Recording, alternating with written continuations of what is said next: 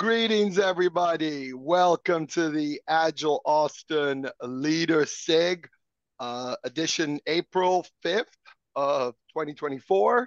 And I will just do a brief intro here, and then we'll get straight into it with Pamela. And so thanks for joining us today. And I always tell people, if you're concerned about being on Zoom, you can put yourself, you can turn off your camera, change your name, and nobody will even know you were ever here. Okay. Do stay on mute if you're not speaking. And the Leader SIG is part of the larger Agile Austin umbrella. 501c nonprofit organization around since 2007. We connect, we collaborate, we grow. And we tend to have a very fun time while doing that too. Okay. I just wanted to start with the introductions. Max Akesi. I've lived in Austin since 2001. I am an Austinite. Yes. I was speaking with Pamela before a lot of you joined. I've come a long way to end up in Austin. I've spent time, I'm like in Italy, perciò parlo italiano, mi piace il cibo italiano, eccetera, eccetera. But we'll do today SIG in English, not in Italian, okay? And I grew up in Nigeria, but I'm an Austinite. Been here for 23 years. I am the president of the Agile Austin organization. Been so for 3 years. I've been involved with the organization pretty much since when I started the SIG, this SIG here, the Special Interest Group, in 2010. So we are 14 years and going with this Special Interest Group, where we discuss all things related to leading an agile transformation. It's called the Leaders SIG, and we talk about various ways that you can help lead an agile transformation. And we meet the first Friday of every month, and we usually have a guest speaker or some panelists. It's topic focused, and please be as interactive as possible. And as I said, feel free to put in the chat where you're joining from. We've got KP Payne from Dripping Springs, yes, and not too far from here in Austin. And Pamela, you're joining from where? San Jose. To put that, San Jose. Feel free to put that in the chat. Let's see where folks are joining from. So I would tell everybody, go to our website. You will find all the information you need. I'm putting it in the chat of membership, sponsorship. We have a very informative site. Go there. There are a lot of good offerings, and we have over 150 plus Agile Austin paying members, and we have all discounts and perks and share a lot of content and etc. there.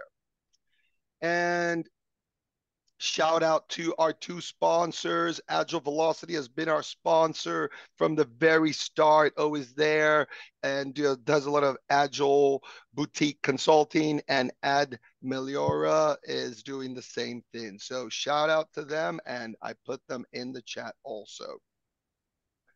For folks that might not be aware, we have various special interest groups. This leaders one is the one of the many. Okay, we've got the Agile coaching one, Agile at Skill. We have a book club.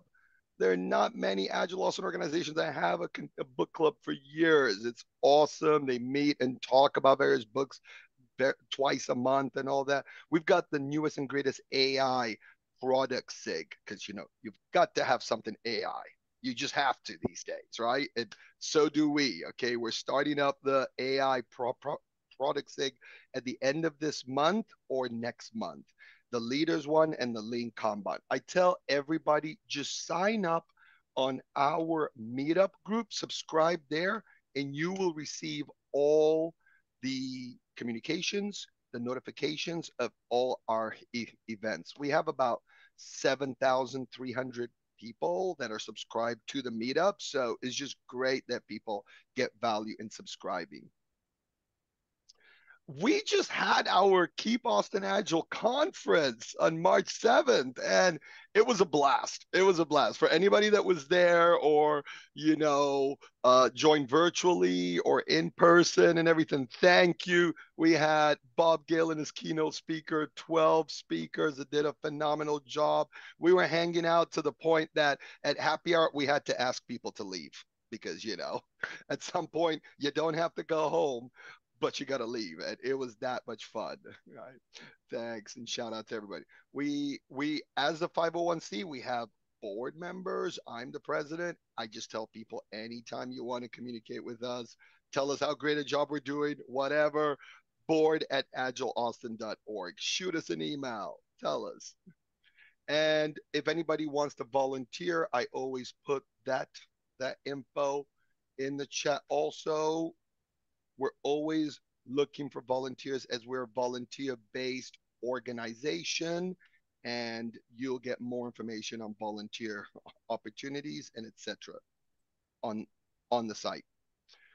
We're going to have Pamela here soon that's going to talk to us about create focus with key agile measures of success. I'll let Pamela do her introductions and all that spiel. I'm so looking forward to it because we really have to get better in measuring the success, measuring the value that we are delivering. It's not enough to just say, well, we're going to focus on psychological safety, create empowered teams and everything. Let's measure and show the actual value that we're delivering. I think this is great to hear about today. And on May 3rd, we're going to have Erin Randall come talk to us about her own experience and her success in diversifying beyond the agile role. She was very much like an agilist, and she's been able to take a lot of those agile skill sets to roles that are well beyond the agile coaching role, the scrum master roles, and various other things, training and teaching on campuses, etc., etc. So I think it's very key in this challenging job market that people leverage their agile skill sets in a variety of ways beyond the agile role and industry. So I will stop here and I will stop sharing. And then Pamela, I would like to introduce Pamela to our Leader SIG to give her presentation on create focus with key agile measures of success. Welcome, Pamela. Thank you so much, Max. This is going to be fun. Brava, brava, benissimo. All right, so let's get started. Let's see if this works, gets the right. Yes, I see it. And I see it in presentation mode. Okay, good. All right, good. so let's go for it. You've got some details to find me. Let's see, what have I been doing? Most of my life, most of my career has been as a product manager. Had a few of my own companies, for better, for worse. I'm a co-author of PM for Dummies, and I've done a lot of training for people over the years. Right now, I've been working through leading Agile, primarily doing business agility transformation. So whatever that, it always feels like there's more words than really needs to be there. We haven't really solidified what words we need to use. And the last couple of years, worked with Ford, MTA, and Harley, among other companies. So let's talk about metrics. And I kind of wanted to focus on a few things. One is from here to there. So if you guys are doing transformations, it's from here to there. Where are they today and where should they be, right? And what's the role of metrics in that? I'm going to talk a little bit about development team metrics that could help you get there, and also some product metrics. I'm going to focus more on there are going to be specific metrics that we talk about, which might be interesting, but also it's a generic discussion. And along the way, I have questions because I'd also like to understand what you'd like to get out of this and what your thoughts are and your experiences are. And then we just have a little bit up at the end, depending on how much time it takes, on how do you get to a point of being able to create your own metrics, because every situation's different. I can't give you a formula. I can give you ideas, and I can give you a way to get there for yourself. All right, so let's talk about change, and change is tough. So anybody got some good war stories about trying to get an organization to move? Okay, so and let's give me a little while you guys are thinking about that, I'm going to give you a little bit of a context. Okay, so the organization basically says something's wrong, we got to change it. And usually it's in one of two areas. One is the area of building the right things. That's my area of product management. And then the other is the area of development, which is build it the right way, which is more the agile way. And more, it's not that people think I can fix development or I can fix product, but they need to be fixed together or it's not going to work, right? You can have all the best will in the world saying, please deliver this product, and then the development team doesn't deliver. Or we can deliver great stuff, but we're being asked to make garbage. All right. So anybody got a horror story they're willing to share either in chat or just, speak up of things they've experienced when they came into an organization and asked people to do things differently? Everybody's being quiet. Is there anything in chat there, Max, or? It's one of those days. One of those No, days. we don't have anything in chat yet. Okay, well, we'll leave that out there because we're going to come back. We're going to keep working on this, and at some point, people will do it. So when we're trying to change to deliver value, ultimately, right? Metrics are going to give us a couple of things. So they're going to support a learning feedback loop, right? I can do stuff, but I need to feed back to the organization that things are actually changing. Right. And there's a couple of ways in which you can do some metrics to do that. So one is assessments. Right. So anybody here use assessments? You go, how do you guys think you're doing? And they go, yeah, we're doing great. And the other one is, and we'll see that in a little while, you can come and say, well, what'd you deliver? Like, what'd you get through? Right. And that might be different. And it probably is lagging, right? I know how to do this, great, but I can't demonstrate it for a little while. Michael, you put yourself with the camera and unmuted. So what do you got? Oh, very sorry. I didn't know I was. Oh, no, I'm happy to have you, but I thought it was because you wanted to say something. Thank you. My apologies. No pressure there, Michael.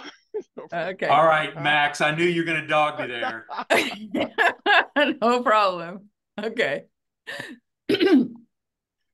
So let's dive into this a little bit further here. I want to talk a little bit about key terms, okay? And so these are the ones that kind of rule my metrics world. And so even if you don't want to speak, that's okay. But if we could have some reactions here, who here knows the difference between a leading and a lagging indicator? Yeah, you got it. Okay, right. Who here uses KPIs? Okay, who here uses OKRs? Anybody use OKRs? Some people do, some people don't. Okay. Who here knows a North Star metric that their teams use? Yeah, okay, you got this. And who here knows, boo hiss, what a vanity metric is? That I do not. So, okay, well, we'll get to that. I do not. That you don't. Okay, so we'll talk about that. Here we go. All right, so just so we make sure we all get this, leading indicators help you predict the progress towards a goal or objective, and I'm going to use those interchangeably. Lagging is kind of like driving through your rearview mirror. It's interesting. And we're going to give you examples of these, but basically think about it. KPIs, now this is how I use it, and there's, I'm sure, a vast amount of people that are going to disagree with me on this one, but I find it easier to compare KPIs to, I need to meet a performance level. I need to stay within bounds, but my OKRs are kind of like, how do I make a leap forward, right? How do I have an objective and then measure my progress towards the objective, right? So there's a big link here in OKRs with using leading indicators as part of your OKRs, if you haven't picked that one up already. All right. North Star are 1 to 3 metrics that guide company effort. Some people have it, some people don't. It's always just really interesting for those companies that kind of say, we want to achieve whatever. Okay. The old one is, was it GE, which doesn't exist anymore, apparently. They wanted to be number 1 or number 2 in every market. For those of you who are interested, I've got some articles on it. It's an interesting exercise if you feel like your organization's very disorganized to figure out, get everybody kind of on the same page. Like, where are we going to go? But that's an entire workshop. We don't have time for that, but I just want you to keep that in terms of in the back of your mind. And now we get on to this idea of vanity metrics. And we'll talk about this. I'll give you an example of it later on. Vanity metrics are, I have a net promoter score of whatever. Does it make a difference to your business? It could, but not necessarily, right? So how many of you are aware of some metrics which people track religiously, in some cases, but don't really affect where you're going? And, you know, it's very, very common, right? If I have this, then I must have that. Not necessarily, okay? And so we're gonna circle back on it. The majority of metrics that I've been exposed to feel like that. Yeah, they make people feel good, but do they matter, right? Do they really matter? I don't know. All right, so I want to talk now about when we're going to deliver this value. All right, in this feedback loop, right? Well, before we get to the feedback loop, let's talk about, if you're going to ask at different levels of the organization, what are the kind of metrics, what are the categories of metrics people are looking at? And let's understand what the impact of that is. I do not know how many times I have sat in a forecasting meeting, or what's revenue going to be next quarter meeting, next week, you know, whatever is going on. What's my return on investment? What's the profit margin, right? I don't know if anybody's got some other ones, but most of the organizational metrics that people track, are they leading indicators or lagging indicators? They're lagging indicators.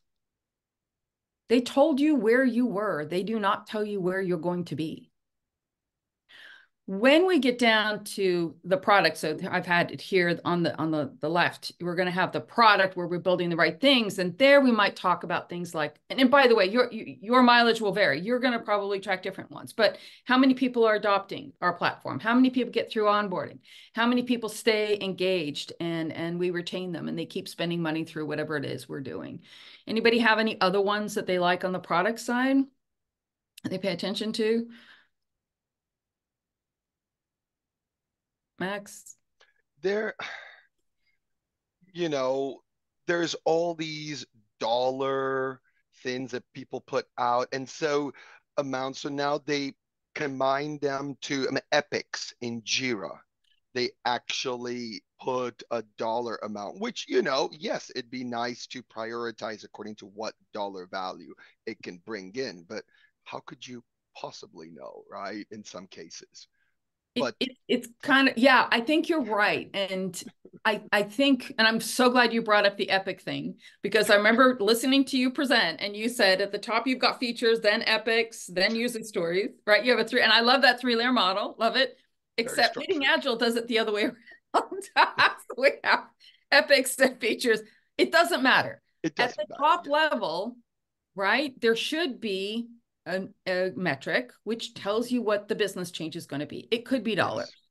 Yes. It could be percent change. It could be something, right? But if you don't have it, then how do you know you succeeded? How do you know you've done all the work on the dev side to actually deliver that value? You don't, right? And I can tell you in transformations, that's getting to that number is possibly the hardest number to get to. Everybody's squirrely about it. Yeah.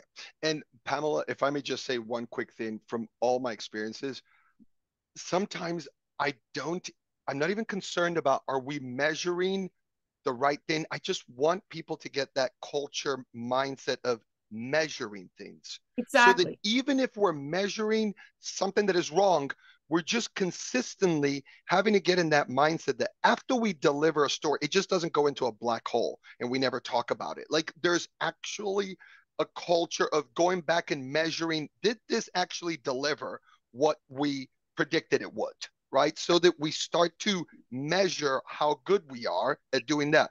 So many times we just get things done and we go into the next thing. And nobody ever talks about, wait, did we reduce the clicks that the end user does on that transaction from 7 to 3? Like we actually wanted to, right? Because we know that when we reduce it, we're going to get more people staying on, you know, there's going to be an outcome, right? Yeah. And so just that mindset of measuring and going back, because sometimes you've got to wait weeks, months after you deploy a feature to actually be able to measure things in like an accurate way.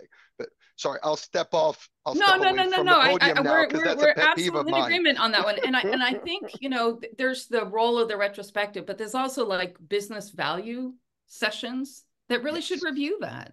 And maybe I don't know if I was lucky or unlucky, but I had a CEO, and I'll tell you, anything I did was kind of like, okay, how many are you going to sell after X amount of time?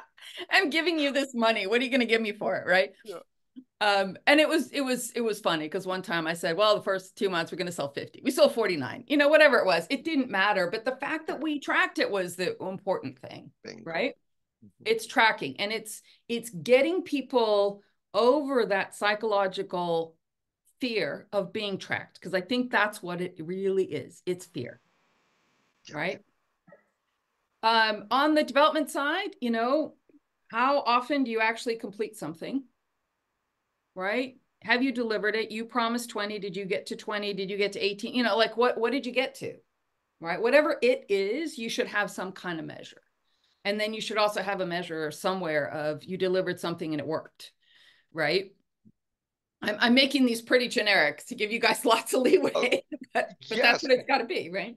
Yes, but just on that, I think that on the development side, oh my goodness, we've done a phenomenal job of coming up with gazillion metrics like burn down charts, burn up, story point, trend, like so many things there that you can pick and choose from a lot of things to track the development, right? So here's let's leave that just for a moment, because I want to come back to it, which is yes, you can track a lot of metrics. One of the reasons for bringing up North Star, and again, you can choose North Star for the organization, but you can also probably deliver it at a smaller level, which is which are the 2 or 3 that really matter to in our area, right?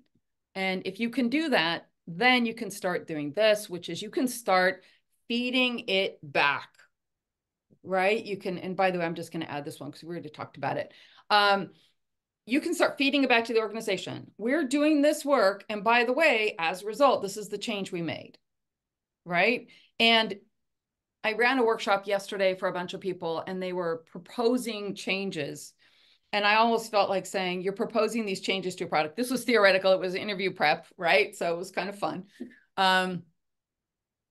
One person chose, I'll share this. One person chose Uber Eats, and they came up with like choose plate. They had like a whole TM thing. They were awesome. But anyway, but you always feel like, okay, well, what is the delta going to be? You're going to make this change. You're going to spend money. What are you going to get for it? Okay.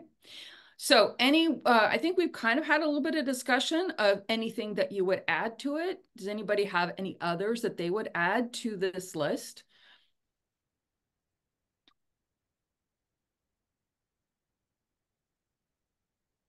Definitely having a Friday moment.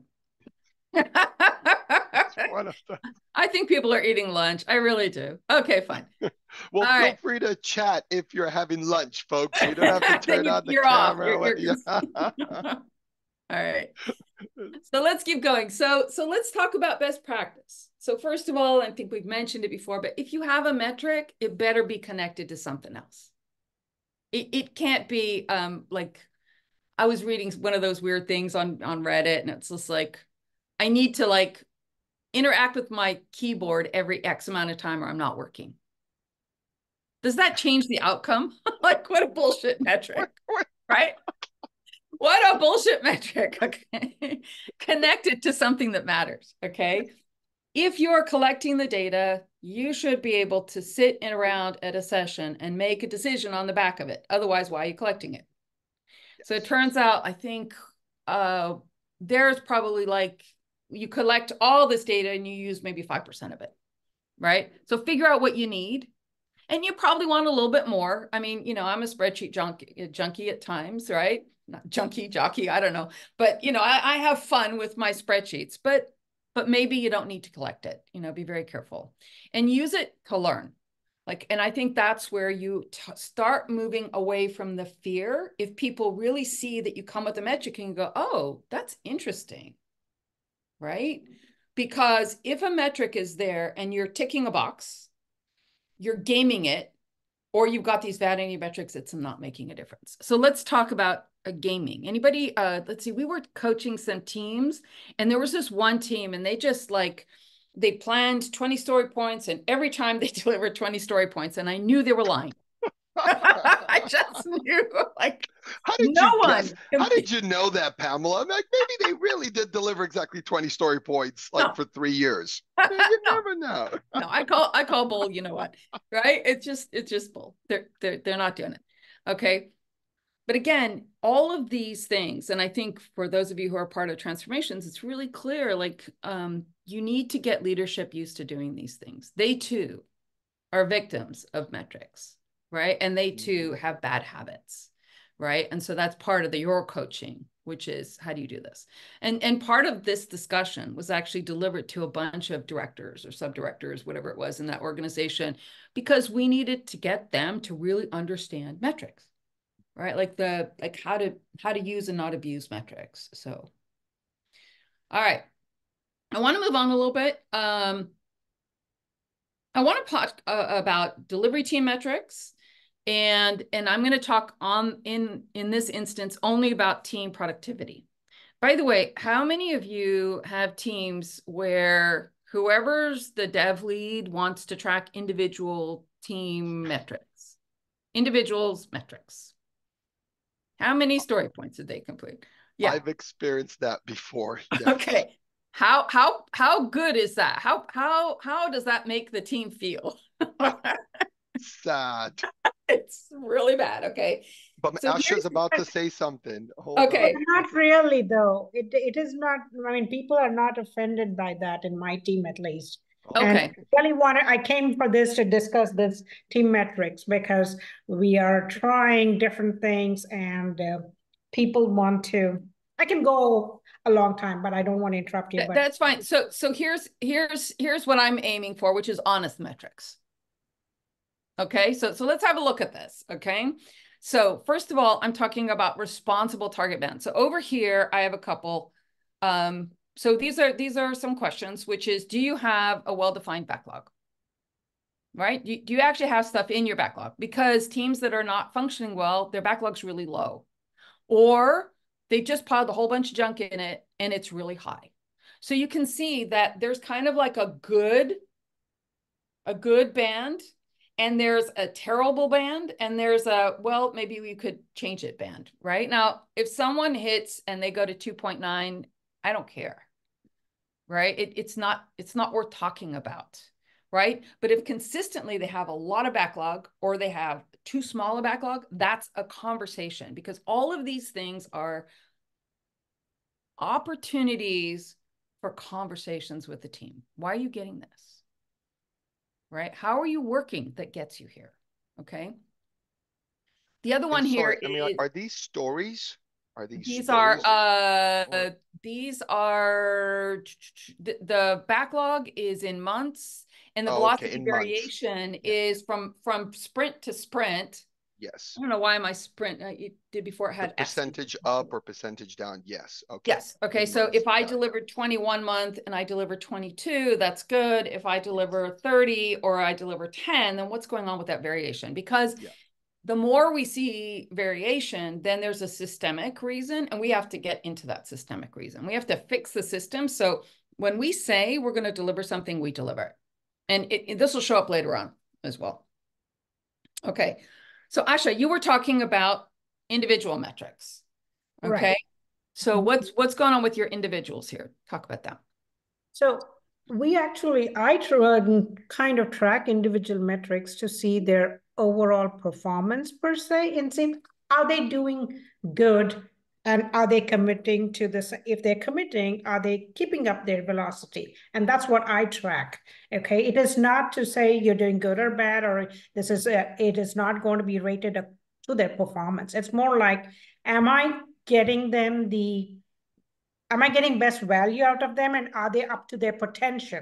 And what is their potential? That's what I'm looking at individual metrics for, and points. But then there are some teams that we want to do a team velocity, as you were talking about. But then the problem is the way they are doing the other company, team is that the way the stories are written and pointed is very different. So I'm trying to understand what is the best way to do it as far as story pointing to be able to be predictable. That's what the goal is, to be predictable, and we don't have good numbers to say, are we, to basically figure out predictability. That's what I'm trying to say. There are two teams doing differently. I prefer individuals so that I know at this point of time, if we're talking about teams predictability, I have everybody's velocity and I can predict it, saying, okay, with these team members, I can deliver this particular feature in, say, 10 sprints. Okay. But on the other side, I cannot do that, because if we have both the QA and the dev velocities together, I really don't know. And then get distributed to different QA members, then it's hard. Yeah. I mean, one of the things that in this organization was kind of like a bit old school. So we had the same issues, and that, a story was complete when it was coded, and then it went to a different story, right? And we had to basically say, no, same story, right? Like, it ain't done till it's done, right? Like, getting that through people's head, that was tough. Mm-hmm. We also, interestingly, in this organization had people who've been around for a very long time, and their productivity was very low. And so I think there's a big difference between what we share publicly. So if we're getting everybody together, I'm not going to share individual metrics. If I'm talking about the individuals, I might do that, right? But at the team level, it's kind of like, what did we agree to, right? Yeah, so, I'm not. I think that's good. So the thing is, individual metrics is just with me. It doesn't, it isn't public. Yeah, it's not public. But the point is, even the other way around, where we are saying a feature has every aspect of it, right? Dev, QA, bug fixes, all of that. Still, I don't have a clear picture of predictability. So that's what I'm figuring out. And we're trying to get there. So, and it's tough. Okay. And I put this thing, but before we go on, there was a question of clarification. I mean, to Asha, what exactly is your role in your team? Are you Scrum Master, Dev Manager, QA Manager? Do you mind to just give context so that some people that are following? I'm engineering manager, managing all pieces, and I act as a Scrum Master sometimes too. So I do. Got it. And so you wear that hat also as Scrum Master. Yeah. This is such an interesting topic that could be a whole session on its own. I want to jump in, but I know we got to go on. But yes, thank you for bringing that up, Asha. Thank you. Let's keep going here. So here are some possible value metrics. And Asha, thank you so much for bringing up predictability, because I think it's really important. Like, how much throughput do you have? What do you have? Predictability, bugs, there's all kinds of things. But I want to talk a little bit about value density. And my work's primarily been with IT organizations. So value density gets to be really important. So let me talk about what it is and what the benefits are and how you might calculate it.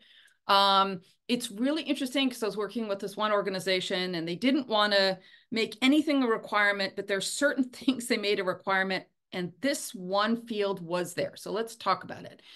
Sorry, I'm going to move ahead because I'm a little worried about running out of time, Max. So basically, in a value density mix, okay, and this is on the left, is we have low value density. So if you look at their backlog and what they're working on, they've got defects, they've got maintenance, test, rework, whatever it is, and then they have a little bit of progress value, whatever that is, right? And on the right-hand side, if we actually are able to focus on not having defects at the beginning, right? Focus on addressing bugs. If we can change the way we work and we don't have so much maintenance testing, maybe we go to automated testing, right? All of a sudden, their ability to move forward faster gets easier, okay? So here we have 25% value on the left, but over on the right-hand side, we have 65%. Please do not measure it, because it won't measure. But okay, it's an interesting thing. But you can only really pick it up if you start tagging the stories. You have to tag the stories, because otherwise you can't do the calculation. And so that was one of the requirements. And so how are you going to tag? Sorry, how are you going to tag? You just set it in Jira and you say, you have to complete this to put a story up. Oh, okay. That's the way you're talking about tag. Okay, I got it. Sorry, yes, no, you're right. The tagging, it's one of the mentioned fields they have to complete, right? It's an adjustment to JIRA. So let's talk about how this plays out in the real world. I'm going to use a couple of case studies. Well, this is a case study, and it's a large organization that has trains.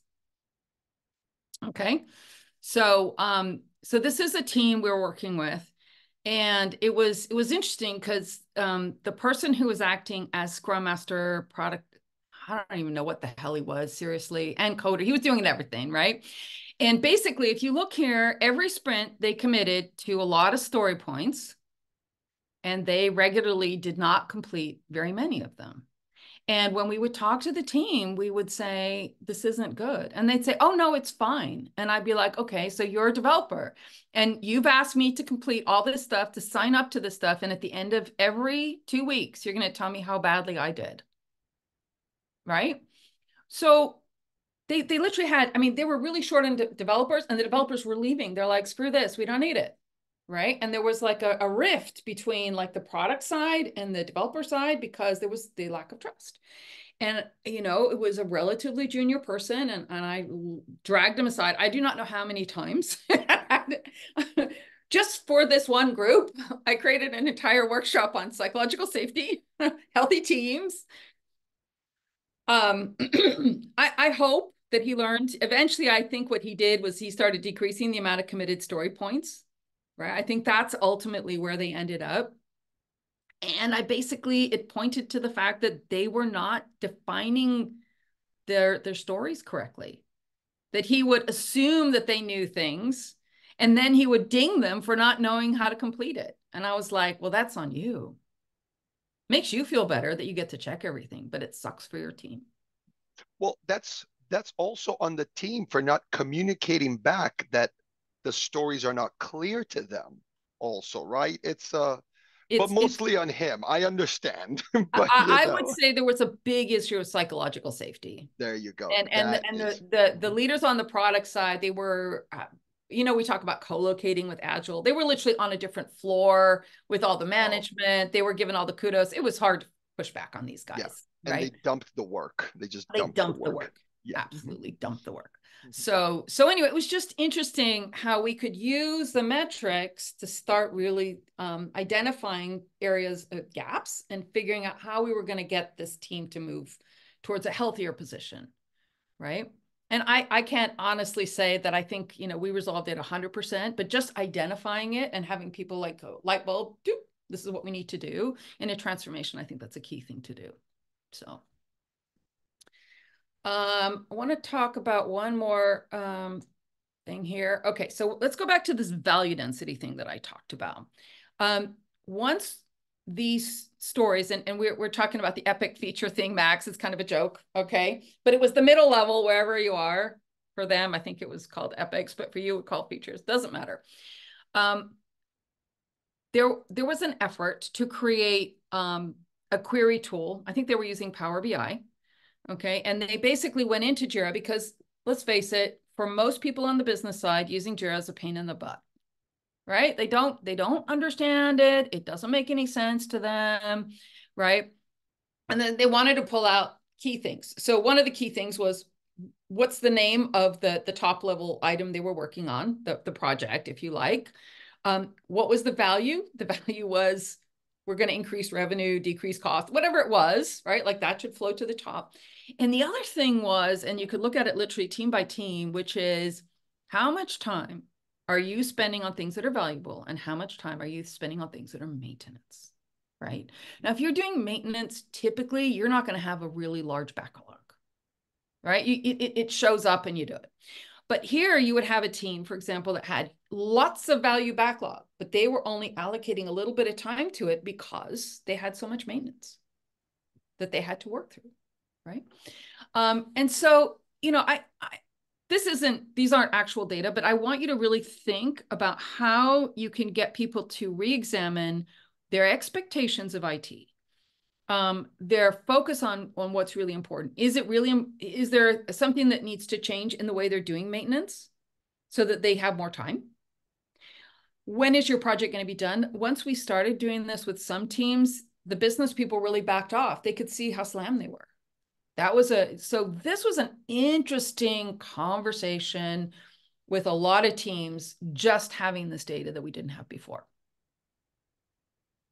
I don't know, Max, you're nodding your head. So oh my God, this is awesome, Pamela, because it just brings up all these memories and all these experiences. And the one thing that really stands out is the fact of sometimes you really have to help people visualize this. Yeah. Yeah. Because people are just, oh, these teams are working super hard. They're deploying every other day. This is great. But then the apps are crashing all the time. The customer experience is really poor. They have like way more defects than everybody else, but they're deploying every time. Look at all this code that they're cracking out. Look, and it doesn't matter. It doesn't, because it's based, are we based on delivering the most amount of code or delivering value? What are we based on, right? And so when I'm speaking to all the people capturing metrics and all that, they have all these super awesome metrics down to code lines. And I'm like, how about like value delivered metrics? And everybody, like, it's crickets. Yeah, they're like, scared of it. They're scared of it because it means they have to be accountable, right? Accountable, yes. And so I don't care how much everybody works sometimes. I don't care individually who's doing what. I care about value delivered. And I'll just end with saying, this has been my biggest challenge in all my agile transformation is getting people to focus on value delivered. I have just failed time and time again because people just talk about everything else. Hey, I had a quick follow-up question about the value. Like, do you ask for a number for each, for example, for a feature, do you say, hey, is this feature, or are you just looking at a count?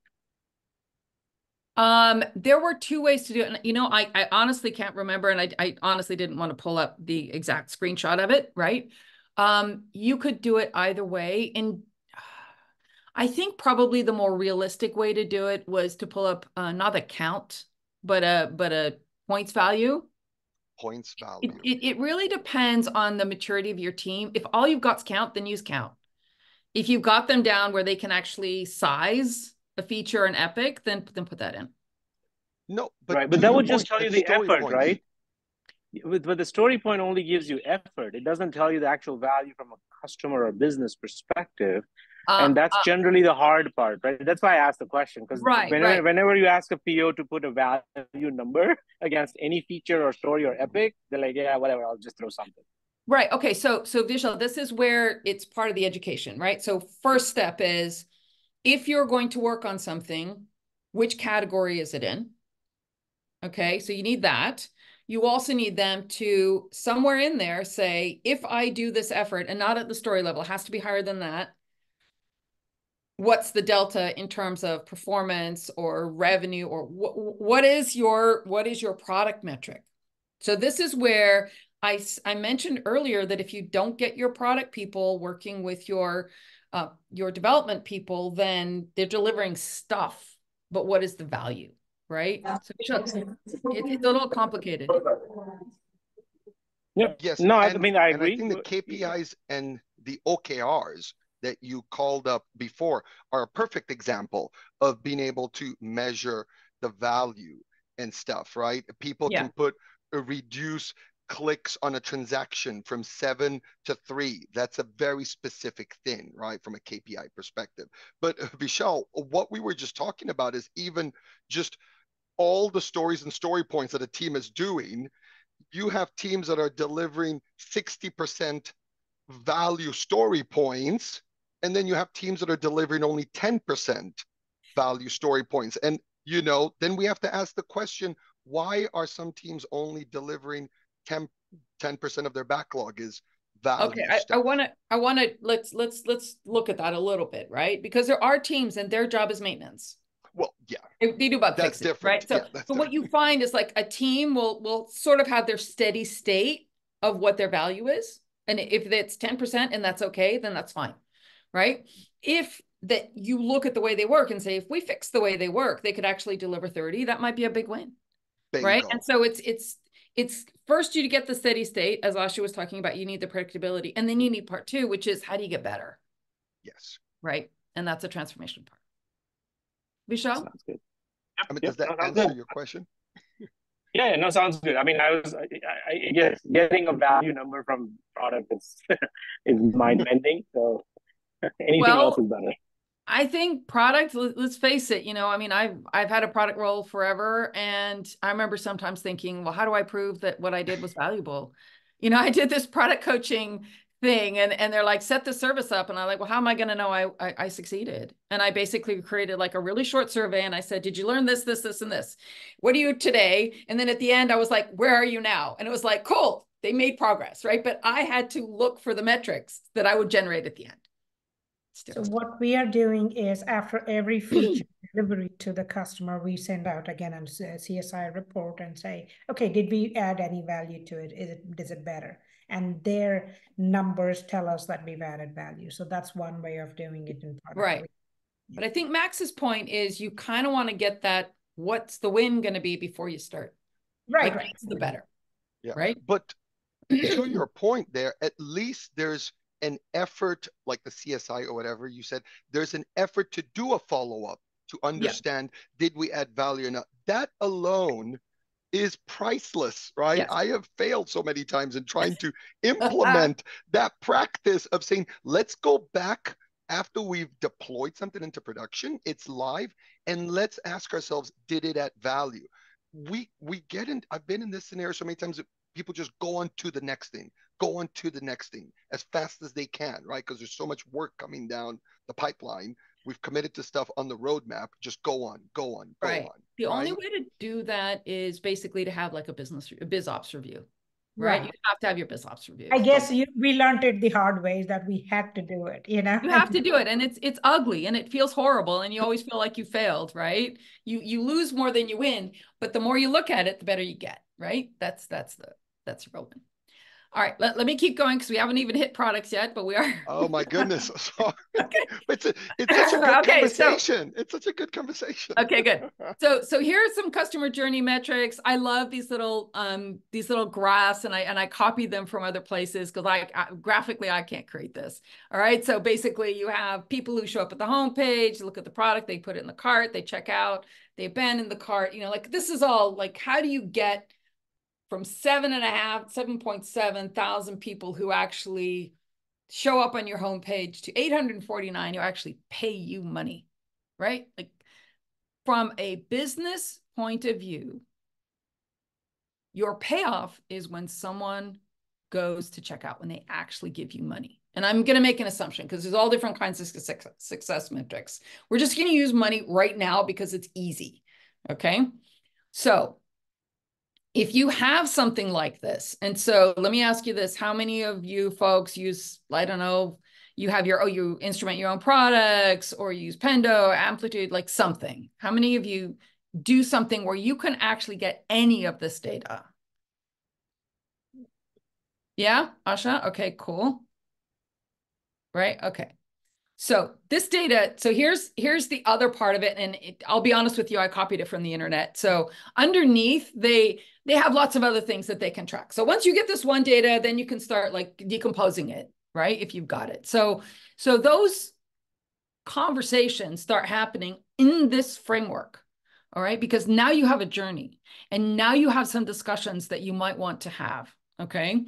So you might want to look at it and just say, where do we lose most people, right? How could we change that, right? So that from a product perspective, that's the interesting question, all right? Is how do we improve any of this? Because if I can turn it from 849 to 2,000, that's a huge win for the company. How do I do it? Okay. So what I'm going to do is I created this little customer journey, which is you download the app, you open it, you create a login, you use it 4 times in a month, you buy something, right? I mean, I made it really, really easy. All right. When does the organization care? Like if you're talking to the CFO, when does he care? Somebody bought something. That's all he cares about.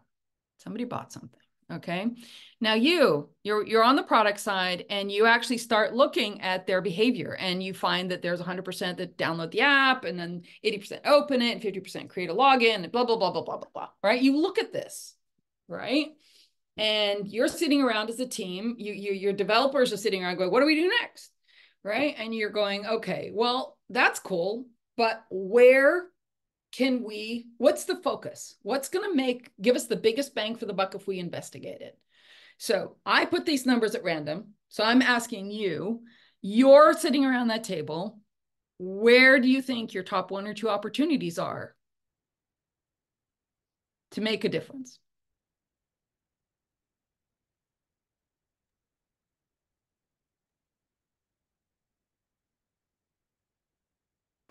I'll show you what you put yourself right back on mute. You said you unmuted and then you muted. Oh, sorry. I'm sure it was good.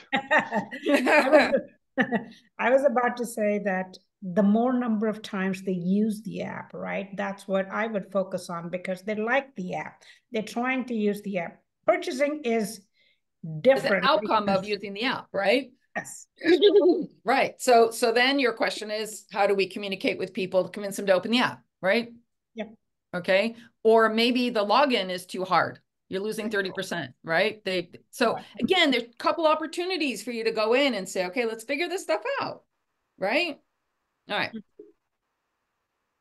So I want to go back to my little case study of a large organization with trains, and they had an app, okay?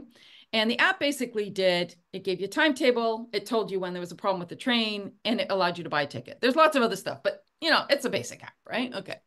And what they said was, we're winning because we have a great app store rating. Okay, so let me ask you this. What's a good name for this metric? Vanity. It's a vanity metric. Now I know what vanity metric means. I know what it means. Oh, now you know. Now it's like, and I swear, like every single meeting with this team, this would be hauled out, and I could, at the end, I wanted to shoot him. I'm not going to do that, but I was like, I'm tired of it. I kept saying, what's going on? Because what I want to see this, right? I know they can't get better unless they do this, right? And all I got's this guy telling me 4.7. Okay.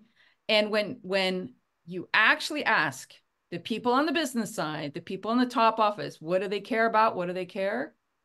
How many people bought a ticket? They want the revenue, and the revenue was substantial, right? You increase that by 5 or 10%, you are golden boy. You are never losing your job in that organization, right? Mind you, it's a state organization. It'd be really hard for you to lose a job in that organization. But I'm just don't hate on state jobs, Pamela. I know. But it's interesting, you will really make a difference if you have the App Store rating goes down, but you made twice as much money. Doesn't matter. Okay. So anyway, that's what I've got. Now I wanted to just give you any questions at this point, by the way. Okay. I wanted to just give you a little shot at creating your own metrics. And there's this format. I don't know, how many of you people have heard about this, the goal question metric format? Anybody heard about this? Okay. So basically the idea is, what is your goal? What are you trying to achieve? And again, goal, objective, whatever it is, all right? I want to increase sales, whatever. I want to have more people, like 10% more people order their tickets through the app, whatever it is. Okay, so the questions you need to answer in order to make that happen go back to a certain extent to that customer journey, right? Which is, where do we, how many people are opening it, the app? How many people are logging in? How many people are able to blah, blah, blah, right? Like those are the questions, right? And then you have the associated metric. What are you going to track in order to be able to get there, right? Now, when you have a conversation with your development team, with your management team, with your product team, whoever it is, you have a very limited set of things that have a reason to be there and a link directly to that reason. So that's your metrics. That's the interesting bit. So Max, I have a little exercise, but in my book, we've got like 4 minutes left. So, exactly. So what I did was I put it that we have questions, if you have questions. And other than that, if you want, I mean, I have this like, go and figure out a GQM for wherever you are, right? If you are sitting in a situation and you want to create your own metrics, roll your own, so to speak, use the GQM. That would be helpful. Yes. And I think what we could do is, stop the recording on time and everything. If people want to stay a little bit longer, it's up to them and stuff, but might have time for a question or two. If you're done. I'm relying on you. Yes, yes. Well, first of all, a round of applause for Pamela. I really enjoyed this. And talking about this all day long is something I could definitely do. Okay. Thank you. So passionate about it. And I think earlier on in the chat, Morgan, who is here on the call, and we worked together at a company. There's no need to drop names and stuff, but we had a scenario where we were trying to lead an agile transformation with a lot of leaders also involved in going to agile leadership training and all of that. And I can still remember the instance when I knew it was all over. It was not going to happen. Okay. Is when after months, our vice president, because he had a bad meeting with the business or whatever the case may be, was like, that does it. From now on, we want in Microsoft TFS, which was the tool that we used at that point, we want every single story documented for the whole year. It was like November. And so the goal was for the next year, starting January 1st, have every single story from January to December. And I, in that instance, just looked at the VP and told him, do you understand what that means? That we have to do every single story. Like that means detailing out every single thing that we're going to do for 365 days. It's so much waste that I was trying to convey the waste, the uselessness of it, the lack of value. But you know what? He says, no, that's what we're going to do. And at that point, I was like, that's the straw that broke the camel's back. That was it. And I think that's, if I look at transformations, part of the real issue is keeping those people on board. The amount of coaching that I have had to do with the leaders and basically say, your reaction is to do this, and it's the wrong one, right? It's counterproductive, and this is a better reaction. I mean, I literally got to the point where I gave people templates for meetings so that they would ask questions as opposed to dictate. Yeah, but Pamela, do you know what actually hurt the most was not just that I heard, that I just said, was that all the directors that had come to Agile leadership training with us that were on board and understood the flaw in that approach said nothing. He was a vice president. There were all those directors. They said nothing. Call it psychological safety or lack of, or whatever the case may be. But when people cannot even stand up and say, hold on a second, let's have a conversation about it or something. It's flawed. It's a big problem. It's a big problem. And I think there are many, many organizations that go through it. And I think the only thing that I think is kind of fun is, and this is a leading Agile story, which I think they tell other places, where they had one organization that went from project to product, and the guy said, I can't believe it. We're only 2 months into the project and you're already telling me we're going to be late. He goes, normally you guys tell me like halfway through or 90% through. And he was complaining about it. And then his kind of like the light bulb went on and says, oh, at least we know now. There you go. It took a second or two to say it out loud and then for it to click and stuff like that. Yes, it was hilarious. It was hilarious. Oh, Pamela, thank you so much for your time. I just wanted to say, I put in the chat the link for the next May 3rd Leaders SIG for Agile Austin. Feel free if you've not yet signed on to it. And I just like to say, feel free to stay on for a little bit of time now, but we start on time, we end on time. So we are officially ending our Leader SIG for today. And thank you, Pamela, for being a phenomenal guest speaker here. Thanks so much for having me, Max. So much fun. Let me stop the recording.